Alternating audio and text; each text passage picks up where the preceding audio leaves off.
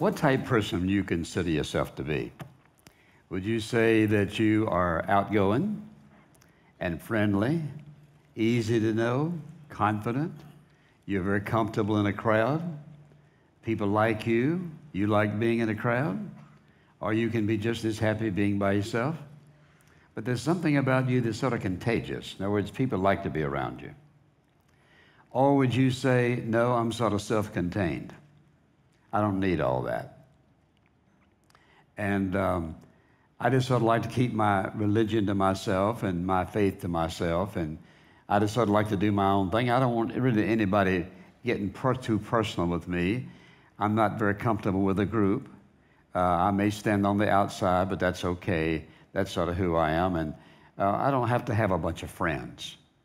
I just, me, myself, and I, and as long as I get along and I have what I need, and I know that I've been saved back yonder somewhere, then that's the way I am.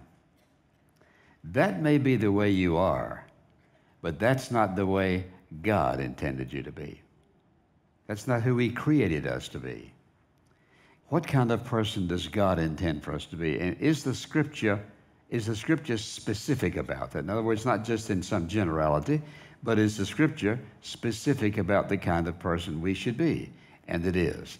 So I want you to turn, if you will, to 1 Thessalonians and the 5th chapter, and I'll give you a little background here.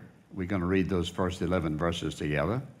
But Paul had just been talking about what happens when Jesus comes for all of us who are saints and who are alive, and about what's going to happen to our loved ones who passed on before us. When Christ comes, the Bible says they shall be resurrected first, and then we who are alive shall be caught up together with them in the clouds to meet the Lord in the air. And so, having settled that question for the Thessalonians, then he moved to this subject in the 5th chapter and verse 1. Now, as to the times and the epochs or seasons, brethren, you have no need of anything to be written to you. In other words, just trying to figure these things out, he said that's not necessary. But, he says, for you yourselves know full well that the day of the Lord will come like a thief in the night. While they are saying peace and safety, then destruction will come upon them suddenly, like labor pains upon a woman with a child. They will not escape. But you, brethren, are not in darkness, that the day would overtake you. For you're all sons of light and sons of day. We are not of night nor of darkness. So then, let us not sleep as others do, but let us be alert and sober. For those who sleep do their sleeping at night, and those who get drunk at night. But since we are of the day, let us be sober, having put on the breastplate of faith and love, and as a helmet the hope of salvation. For God has not destined us for wrath, but for obtaining salvation through our Lord Jesus Christ, who died for us, so that whether we live or wake or sleep, we will live together with him. Then, having said all that as a warning, look how he concludes. Therefore, on the basis of all that, encourage one another and build up one another, just as you are also doing. So he's simply saying, when Jesus comes, here's what's going to happen to our loved ones and to us. And those who remain, those who are lost, here's what's going to happen. He says, and so in the basis of all of that, there's some things you and I need to deal with. We would agree that God is our great encourager, but also it's very important that you and I become encouragers to others. And let me ask you this, how many of you can name someone that was an encourager to bring you to Christ when you were saved? Someone who was encouraging you. Look at all those hands, yes. Someone encouraged you to trust the Lord Jesus Christ as your Savior.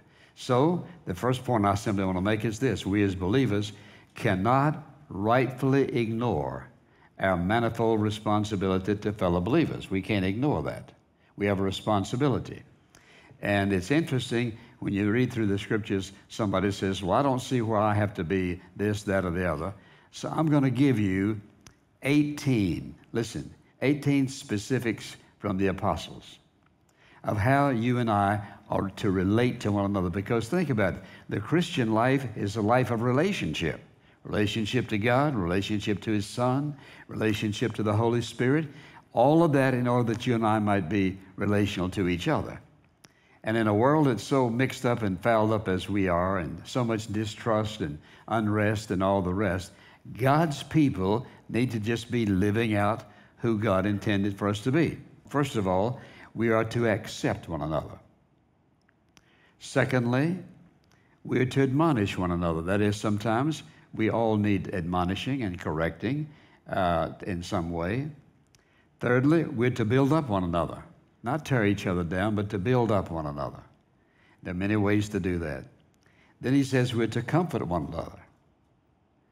And then, of course, we're to confess our sins one to another. That doesn't mean that's the only time you confess sin. Doesn't mean you have to confess everything to everybody.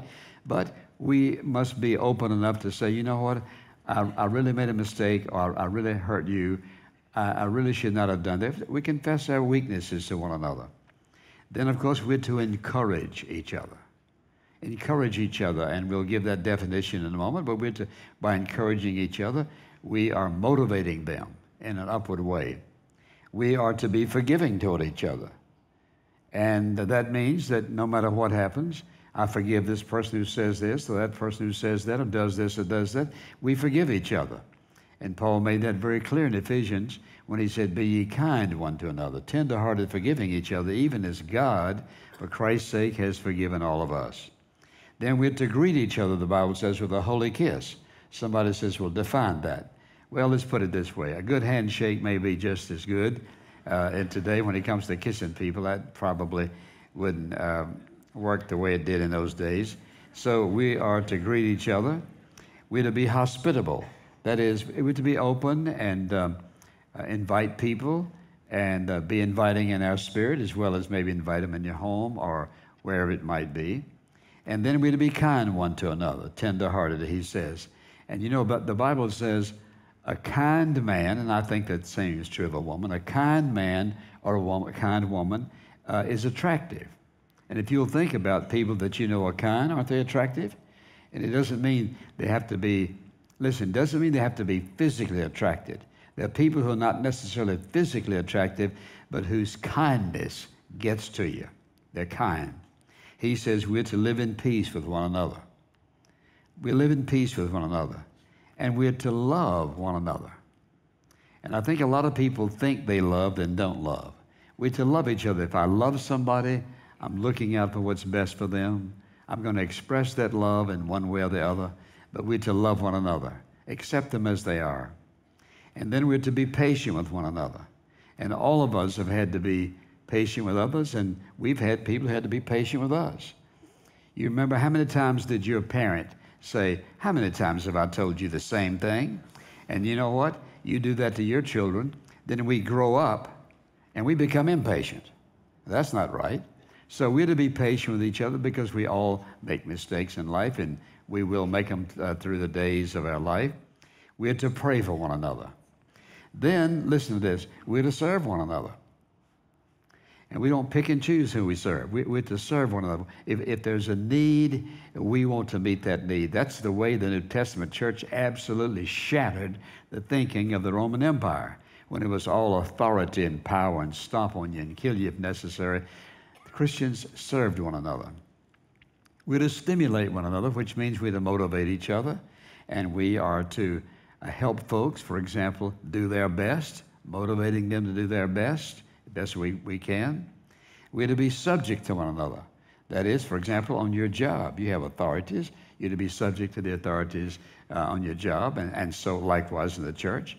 Then he says we're to be tender-hearted one toward another. So think about this. Here are 18 ways you and I to respond to each other. Why? Because in the Christian life, we are a family. And you just think, for example, in your family alone, you say you have 2 children or 5 or 6 or whatever it might be, and all of you practiced those 18, you'd think you died and gone to heaven. Amen? If everybody practiced those, or you probably even half of them. But we don't think that way. We think we get up in the morning, it's what am I going to do? Where am I going? What do I have? What do I need? What are they going to say about me? People live on a little island, me, myself, and I. That's not the way we're to live.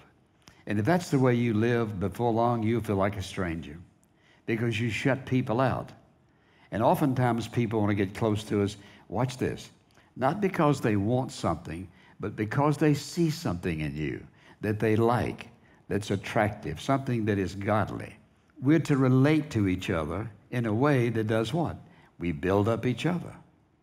We help each other. We love each other. It's when you think about how many times one another, one another, one another, one another, one another, one another. It's all about relationships. And if you'll think about it, we're living in a world that's getting further and further away from that. And proof of that is texting people. Everywhere you go. And I've watched this in restaurants here lately more than ever. 4 people can be sitting at a table, you got a meal in front of them, all 4 of them are texting. And I'll tell you something worse than that is seeing a husband and wife sitting across the table and both of them texting. I'm thinking, y'all don't have anything to talk about? There's something wrong with that relationship. And I'm here to tell you, when you do not build relationships, you build yourself an island. And when the time comes and you get to hurting and you wonder, where are my friends and where is this and where is the other? Because you created an island for yourself, which is certainly not of God. Now, if you look around and ask yourself the question, are you a relational kind of person, or I'm self-contained, I don't need you? There's no such thing as not needing anybody, not really. And God doesn't want us to live that kind of way. And so when you encourage somebody, you give them something. If I encourage you, I'm going to want to motivate you to either get something, achieve something, go somewhere, whatever it might be. You're building up the other person. So let's clarify the meaning of what we mean by encourage. And that's simply this. To encourage is to call to one side, to console, to strengthen, to put courage in, to inspire, to motivate with courage. So all of us need to see ourselves that way. And you think about this. Your children are growing up. You need to teach them that they are to be relational with people, because when we relate to people, for example, we can all gain something from somebody, and we can all have something to give to other people. And the Christian church, the New Testament church, when there was a need, they all got together to help each other. And as a result, they absolutely transformed the Roman Empire. It was something about them that was different. And so when I think about all those passages of Scripture and how God worked in their lives, and somebody says, well, Jesus didn't need any encouragement. Well, let's see if he did.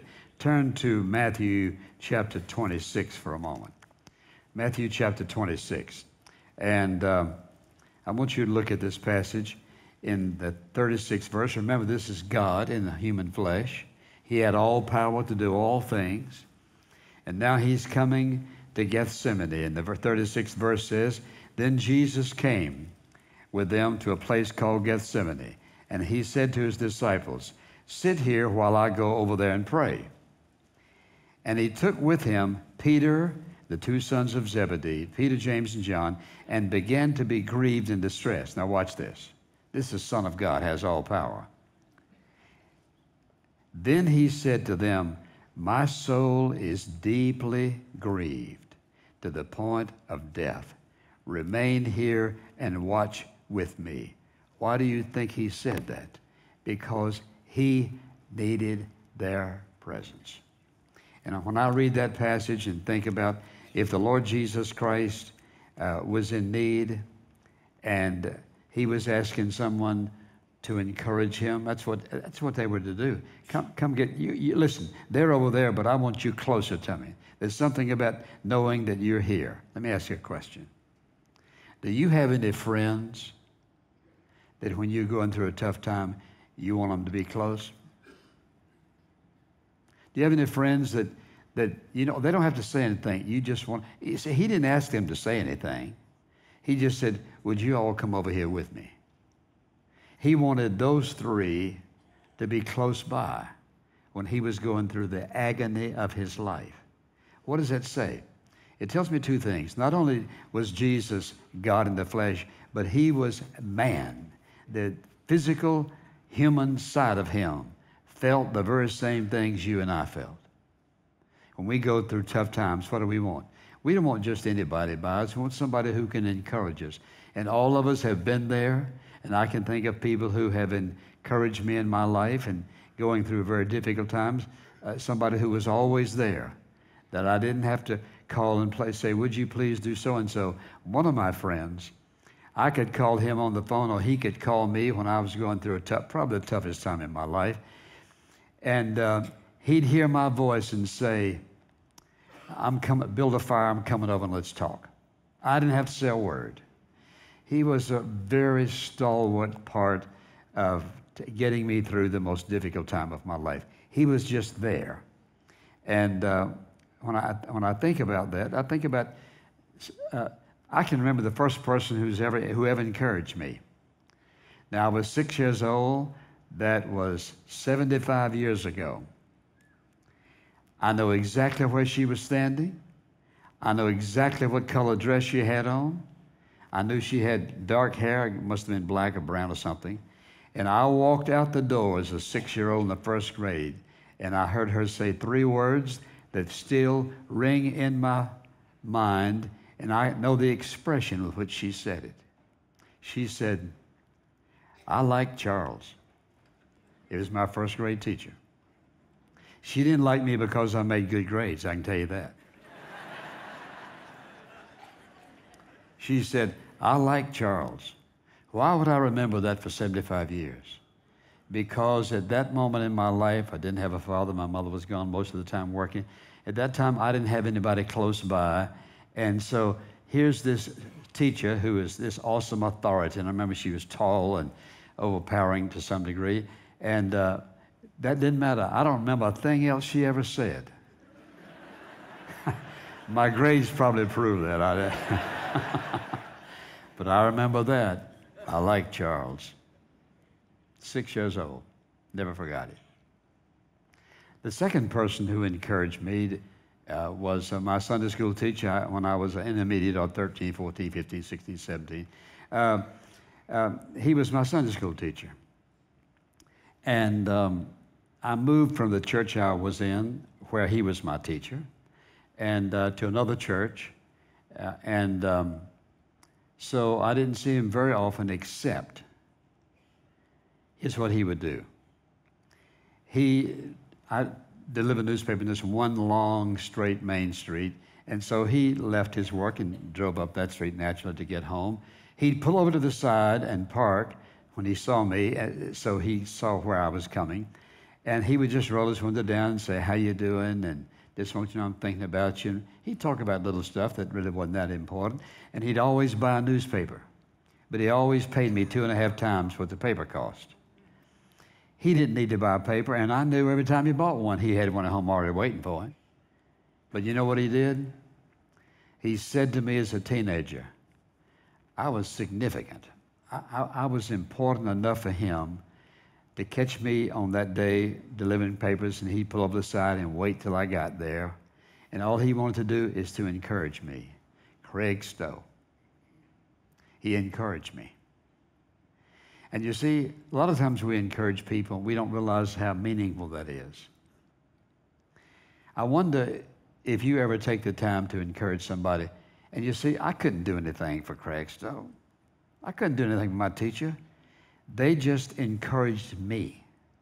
They did something for me. They didn't realize, and my teacher would never have thought that just simply say, and see, she didn't say that to me. She said it to another teacher. I remember her name. Her name was Miss Croxton, and this was Miss Farrell. She didn't even say it to me, except to that other teacher, and I overheard it.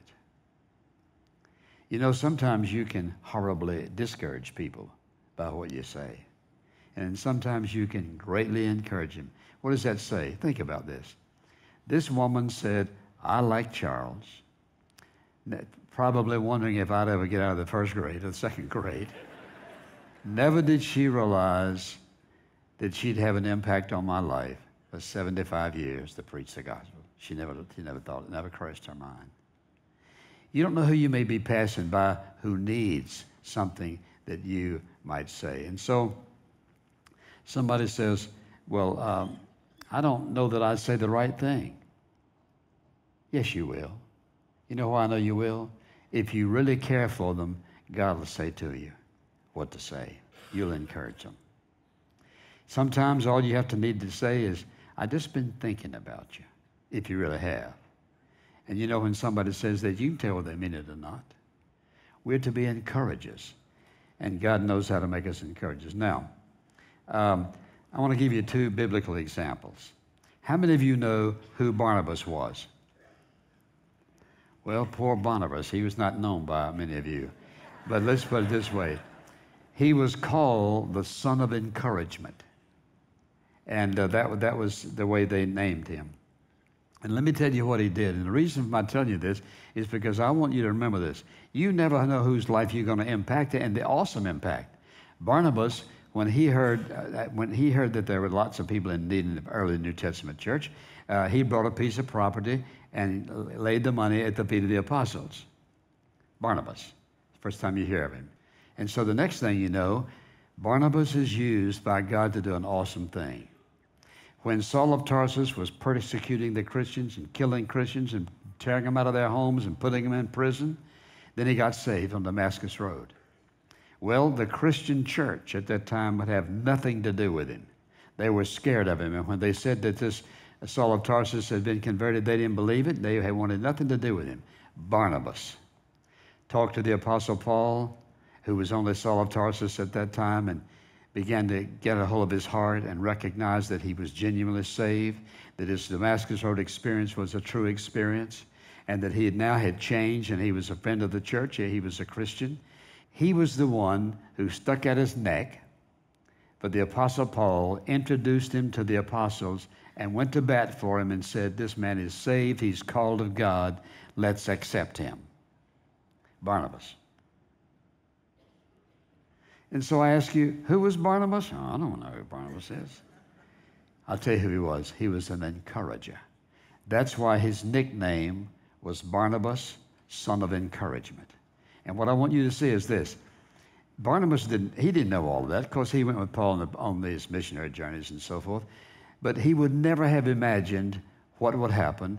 And he would never have imagined that his willingness to take the courage and the motivation to help this man who was rejected by the church to be accepted, and then look what happened to the Apostle Paul. What was he? Well, most all of this we just talked about was his words, admonishing and forgiving and so forth. And so when I look at Paul's life, he was an encourager. Remember when they stoned him to death and left him for dead in Lystra? He got up, next few verses, he's encouraging people. In Acts, when that whole account of the shipwreck takes place, here's what you find Paul doing. He's encouraging them to eat, encouraging them to stay on board, because if anybody escaped, the Romans would kill over who's in charge. And so 4 times, what is he doing? He's encouraging, encouraging, encouraging. And when you read the epistles, that's who he was. You don't see him condemning. The only folks he condemned, the same folks Jesus condemned, that was Sadducees and Pharisees, who were just hypocrites in a way. But he was an encourager. And so we ask the question, well, why all this emphasis about encouraging? Well, first of all, it's a major theme in the Scriptures. It's a major theme in the Scriptures. And we just read about 18 different ways we'd encourage. And then, of course, Jesus was an encourager. And I think one of the most dramatic times was when he was walking along out of Jericho, and this poor blind beggar. Now, a blind beggar was rotten poor, and you just didn't even want to get around them, and they're always scattered around the gates.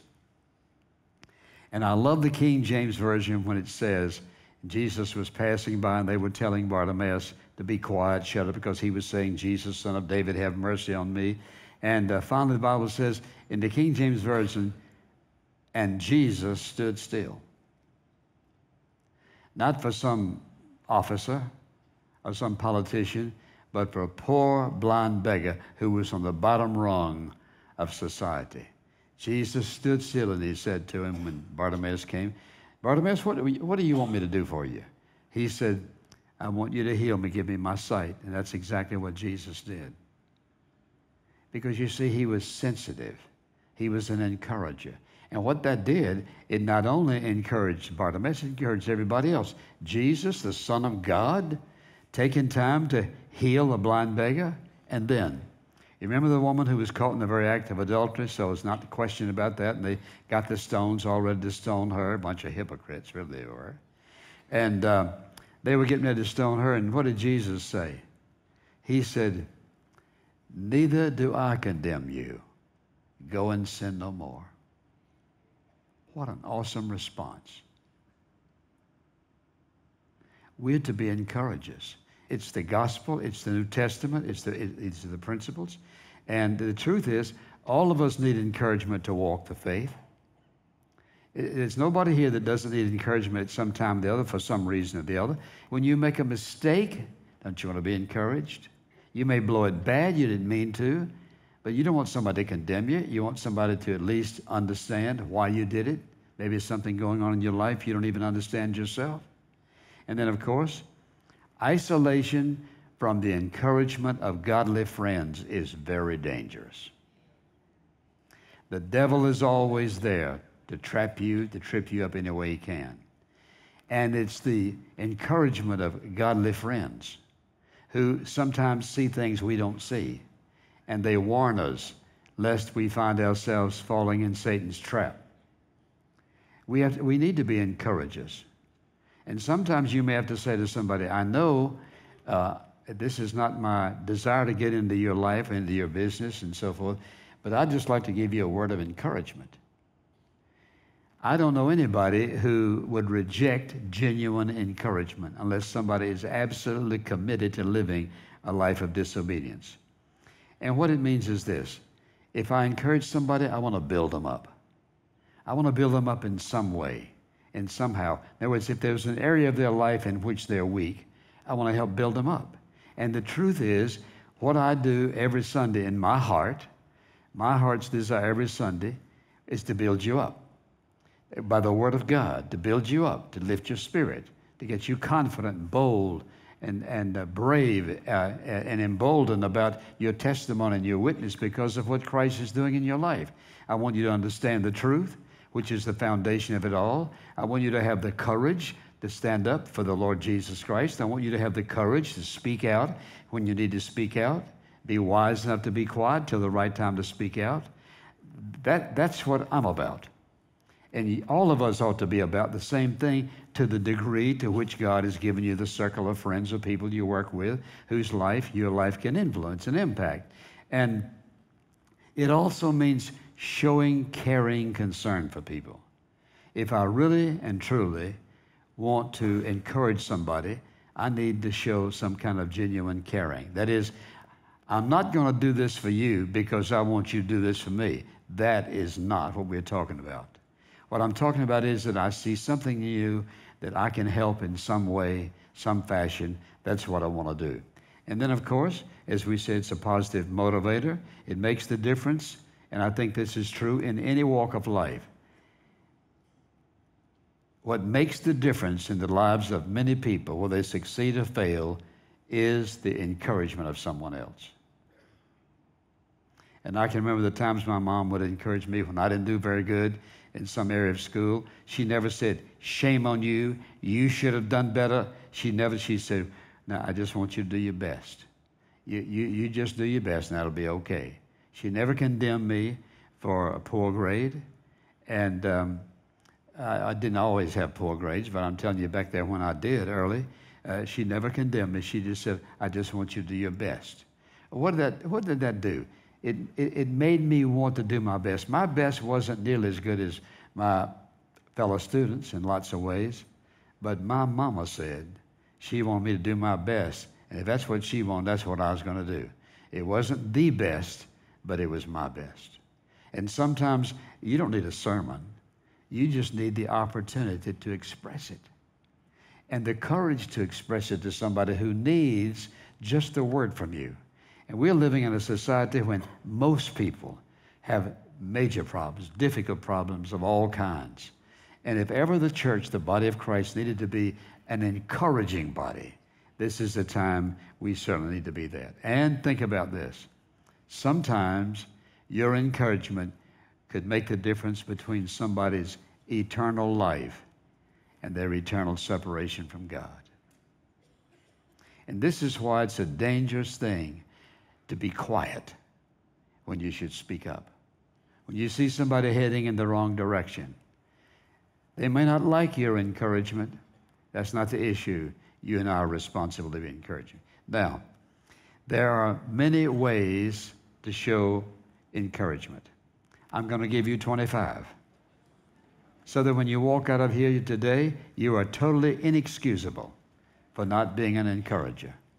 And the first one is this: you can call someone and encourage them on the phone. I'll just give you one word. Or secondly, you can text them, if that's the best you can do. And that's better than nothing. But you can text them. That's not my preference, but that's one way you can do it. Then, of course, you can write a letter. You say a lot more in letters, more personal. And then, of course, there's a sincere compliment. Then, of course, you can say to somebody, what would you have me pray for you about? That's a whole lot better than saying, well, I'm praying for you. But what would you have me pray about? Or you can just let somebody know that you're praying for them. Then you can fulfill a need in someone's life. You know that there's maybe a financial need or some emotional need, and one of the ways you want to encourage them is let them know you're going to help them at that point. And then give somebody time. You want to encourage somebody, give them time. It's one thing to say, well, I hope you get along well and so forth, and never have any time to sit down. And sometimes a very brief conversation, 10 minutes, change somebody's whole direction in life. And then, of course, point them to some applicable scripture. And you listen, you ought to have a few scriptures on the tip of your tongue that you can hand out any time. And I'll tell you one of mine. It doesn't make any difference who I meet. If they bring up something, I can give them this. Psalm 32:8. I will instruct you and teach you in the way which you should go. I will guide you with my eye upon you. Everybody needs to hear that. I will guide you with my eye upon you. Psalm 32, verse 8. And so some applicable scripture is very, very encouraging. And then, of course, just tell them the truth. Sometimes somebody asks you something, just tell them the truth. And oftentimes you'll hear them say, well, thank you for being truthful about it with me. Because lots of times people want the truth. And listen, now watch this. Sometimes they won't like the truth. But he didn't say I'm to encourage those who like. I'm to be truthful and honest no matter what. Then you've got to be forgiving. If I really want to be an encourager, I got to be forgiving. And then, of course, you've got to love them. There are different ways to love somebody. And one of the ways you love somebody is you can tell them. There's something about I love you that comes from a sincere heart that's powerful. And I say that to my friends. I say it to my staff member friends that I love. I say it to other people. I just love you. If I don't know somebody, I probably wouldn't say that. But if I say that, I say it for a reason. I've seen something in them that really moved me, stirred me, encouraged me in some way. And so if you say to someone, I really love you. Now, for example, you have children, and there are children who grow up in this country and in the whole world who never hear that, I love you. Parents take for granted that their children understand that. Kids don't take it for granted. They either hear it or they don't hear it. I love you. 3 words. That takes about a second to say that. I love you. I can say, I love you. I love you. I love you. You can say it in all different kind of tones. And it means what you say. And if I really want to encourage somebody, and sometimes people will be so sweet to me about different things, and my response is, I just love you. You know what? They've encouraged me in some way, and I have to express it. I could say, I thank you, but that doesn't say anything. I do love them. I love their expression. I love their spirit. I love their attitude. I love their courage to say what they mean and what they feel. Then, of course, be a good example to them. You want to encourage somebody? Be a good example, because, listen, everybody's looking for a good example of other people in some way. They want to see a good example, whether it's of a pastor or their boss or another mother or another father or another young man or woman. Be a good example to them. Then likewise give godly correction to them. In other words, if you love somebody and you really care, You want to give them godly correction. Sometimes people in the process of making a mistake, and you may say to them, I really care for what's going on in your life, and I'm thinking about you, but I just want you to know that I've been praying for you, and if you keep heading in the direction you're going to make a terrible mistake. There are ways that you can say something to correct somebody's direction. You say it lovingly. And then, of course, if you want to show encouragement, listen to them. And not many folks have listeners. Sometimes the only thing a person needs is to be able to speak and know that you heard them. Sometimes they don't want any correction. Sometimes they don't even want anything except they just want to be heard. And I think the one thing that really got my attention one day in this family that I happened to know about, and this young lad told me, he said, one of my problems is nobody listens to me in my family. So what do you mean? He said, well, I'll start talking and they interrupt me, and next thing you know, I might as well just go away. Just to be listened to. Now you think about this for a moment. Suppose nobody listens to you. You may have something important to say, or it may be something that's not important. But would you not agree that just to have somebody listen is awesomely encouraging? And as I said to you, when my friend would call me and he'd just hear my voice and say, I'm coming over. And he didn't come over to talk. He came over to listen to me express what I was feeling and knew that I needed an encouragement word at that time. And then, of course, you give them your full attention, and the best way to do that is look them square in the eye and say, happy to meet you, glad to see you, thanks for coming, or whatever it might be. And so it makes a difference when we do that. And then, of course, be patient with them. We have to be patient with people. They have to be patient with us. And be patient means I'm willing to wait till they say what they want to say, or till they have the courage to express what they're feeling. And then sometimes you may have to cry with them. If you're going to encourage them, you may have to cry with them.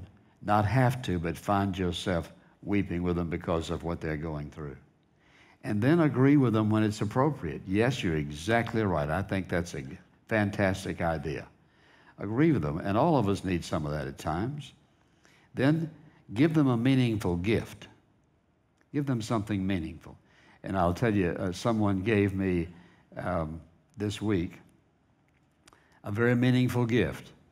Now, if I took the pieces apart, you wouldn't think that was meaningful at all. A piece of wood about like that and about like that, and so put a leather top on it, and it was tapped all the way around. And it's a kneeling bench. So I can just kneel down on that. This brown leather. It's absolutely beautiful, just the right size. It didn't cost a lot of money, but it was one of the most meaningful gifts I've ever been given. Somebody knew enough about me or heard me say enough about kneeling to pray. They took the time to find this old piece of wood, polished it all up beautifully. It wrote on the back, on the bottom of it, obey God and leave all the consequences to Him. So I'm kneeling on that principle every day. Praise the Lord. And you know what? What does it say? It says they were thinking about me. That person wouldn't have to say a word, but it was an absolutely very, very appropriate, meaningful gift. Then an affirming look. You've had people do this. What about when they said, they affirmed what you were saying or what you were doing, and you can look at people and see that. And then sometimes they just need you to pass on some helpful information. And my friends and I were shopping the other day, and I saw this young lady, and she had one of these things on her hand. It's control her hand. And it said, my hand had been hurting me for some time. And I said, what's that for? She told me, and what had been going on, this, that, and it was hard for her to do her job. She had this brace on and so forth. I said, I can help you, because I had the same kind of problem, and somebody's really helped me. And so somebody took the time to share something with me, then I want to pass that on to somebody else, very helpful information. And then to express loyalty to somebody. You know what? I really appreciate what you do. I just love that.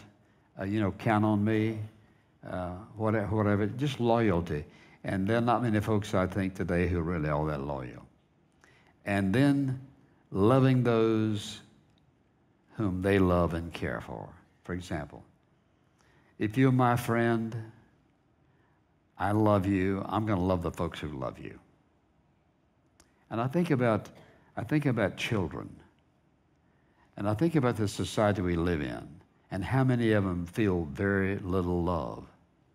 We need to take advantage of loving people who are related to people we love. Then I think assisting somebody in an area in which they feel inadequate is a very helpful way to show encouragement. And I have some staff members that if they weren't right by my side at times, my work on the computer would be a total disaster. And because I don't understand some of that. Some of it I do, and I keep learning, but there are people I depend upon. And I think there's something healthy about good interdependence on each other, not just somebody who wants to do everything. If you love somebody, you want to be helpful. And then the last thing I would say, you want to be an encouragement? Say amen. Amen. Here's all you have to do, and that's smile. That's the easiest way I know to be an encouragement. And so let me just say this to you. You encourage me. In fact, I can't wait to get here on Sundays because I can't wait to share with you what God has shared with me because I know it'll transform your life. And in the process of you listening, taking notes, that just motivates me for the next week. And so I go home on Sunday afternoon, start working on next Sunday because I'm motivated to give my best. You motivate me by your attention and by your writing and by your living and by your giving and all the rest. Well, if you think about your life, take your life out of the church and put it where you live, for example. There are people around you that if you encourage them, they're going to encourage you. And I would say to you, wherever you are and you're listening to this message, it doesn't make any difference who you are or where you are. You can be an encourager when Jesus Christ is in your heart because there's something that just bubbles up and flows out when He's there. You can encourage the people around you to trust Christ as their Savior.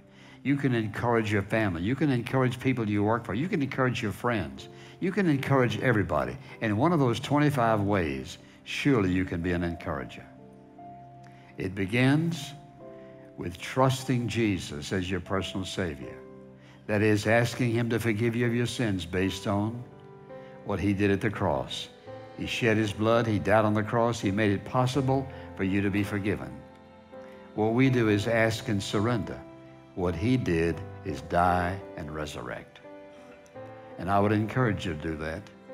He will encourage you every day of your life if you let Him do it. And Father, how grateful we are that You are such an awesome God. And I pray that You'll sink this message deep in the heart of every one of us. And Lord, that we'll always be an encourager through the last day of our life.